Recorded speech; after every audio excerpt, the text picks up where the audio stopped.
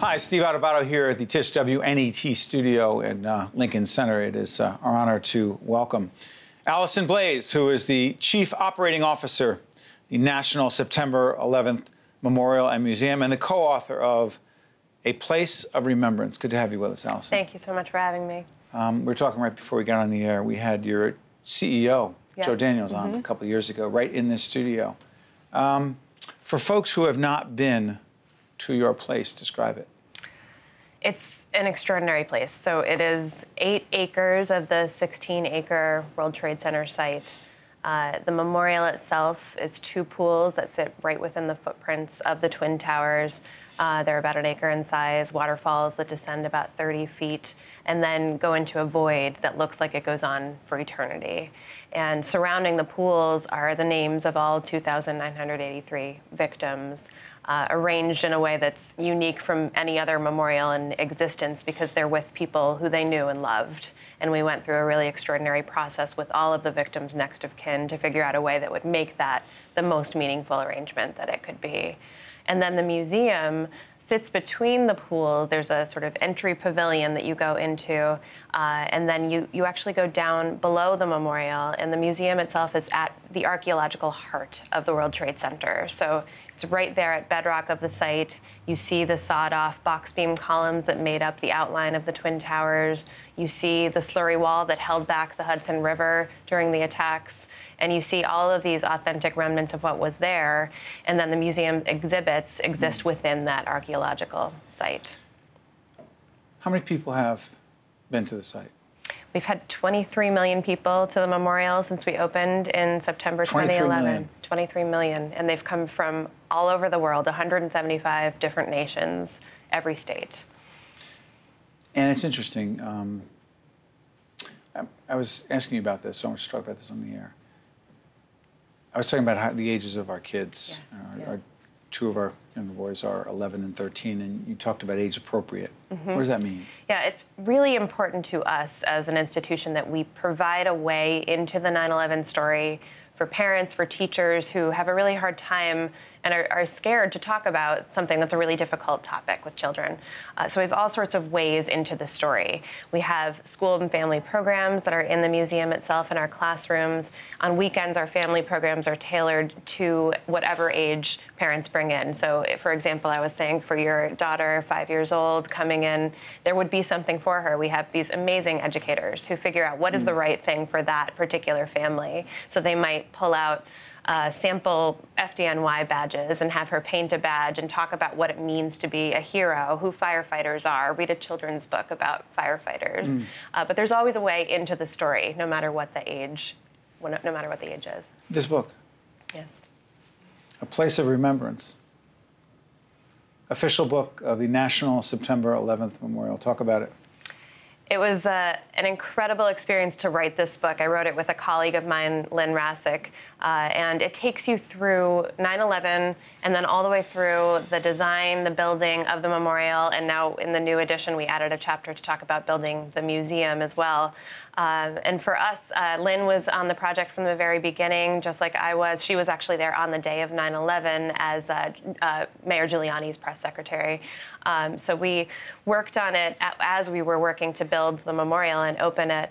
And we wanted to make sure that it was a really open and honest account of what happened all along the way to get there. So it talks about the successes, certainly, but it also talks about all of the different debates and setbacks and the really emotional discussions that were at the heart of building this, which of course they would be with so many people. Extraordinarily hard and challenging, although I will say all the way through, no matter how challenging it got, this is a job that is just so rewarding, no matter what challenges you're going through, no matter how emotional they get, because it was all about resilience and recovery. So no matter what we decided to do as we move forward, we were moving forward to do something at the site that would show hope and healing, that would show that we can overcome, that we are resilient people and we can rebuild. You know, we're doing this program at the end of 2015. We're moving into, we're getting closer to the 15th anniversary of this program we've seen before and after. What has happened in Paris is just devastating on so many levels. Does it make what is happening at the Memorial and Museum even more profound? I think so. I think so many things happening in the world today just underscore the necessity of this museum and make it an even more powerful place, especially when you look at our public programming that's always addressing the current issues that are unfolding in this world post 9/11. You talked about Paris. We just earlier this week, we had a commemoration ceremony, and we had folks from all over the city come over. We had the former ambassador to France, Craig Stapleton, who serves on our board of directors, came, and the French consul general came, spoke about how after 9/11 in Paris, everybody was saying, we're all New Yorkers, we're all Americans. So for them to see at this very site where 9/11 happened, people coming together and saying, we're standing with you, Paris, I think was a really extraordinary way of saying that we're all in this together. And for them to see a glimmer of hope of what can happen, that you can rebuild and you can recover. You know, as people are, and again, it's interesting when you do a program like this because we repeat their encore presentations, and so you never know what's going to be happening, and you always hope and pray and that nothing does happen, but you don't know. My question goes to the fear that people are experiencing and what you do every day with your colleagues. Do you think people want to try to, in some ways, because they're so afraid, forget 9/11? I think there is an aspect of that, although I will say there are a lot of New Yorkers I've spoken to who say that that's part of the reason that they hesitated to come down to see the memorial and museum, that they felt that it would be too much bringing back those fears or too steeped in the day itself and the tragedy of it.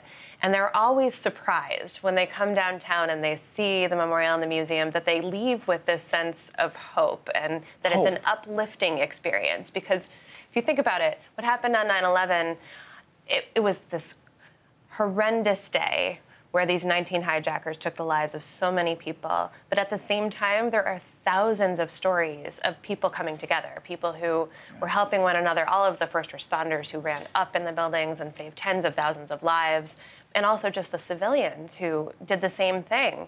And then the whole aftermath of the attacks, everybody coming through the 9-month recovery period, the guys who work down there day in and day out under unimaginable conditions. All of those stories are inspiring. They're all hopeful and uplifting. They're all about unity and people coming together and showing the best of humanity.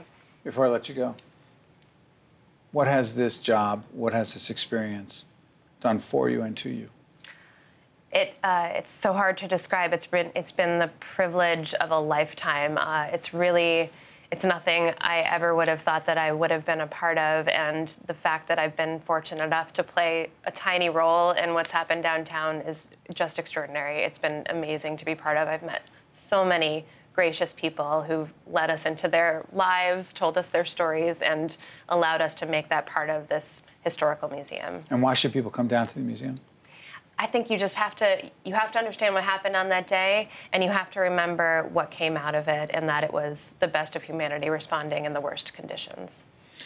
Allison Blais, Chief Operating Officer, the National September 11th Memorial and Museum, and co-author of A Place of Remembrance. I want to thank you for being here with us, and I wish you nothing but the best down in Lower Manhattan. Keep doing what you're doing. Thank you. We appreciate it. Stay with us from the Tisch WNET studio here in Midtown. We'll be right back after this. One-on-One with Steve Adubato has been a production of the Caucus Educational Corporation, celebrating over 25 years of broadcast excellence. This special edition of One-on-One with Steve Adubato is brought to you from the Tisch WNET studios at Lincoln Center. Funding has been provided by Virtua, MagnaCare, TD Bank, Berkeley College, New Jersey Resources, Johnson & Johnson, and by Kessler Foundation. Transportation provided by Airbrook Limousine, serving the metropolitan New York, New Jersey area.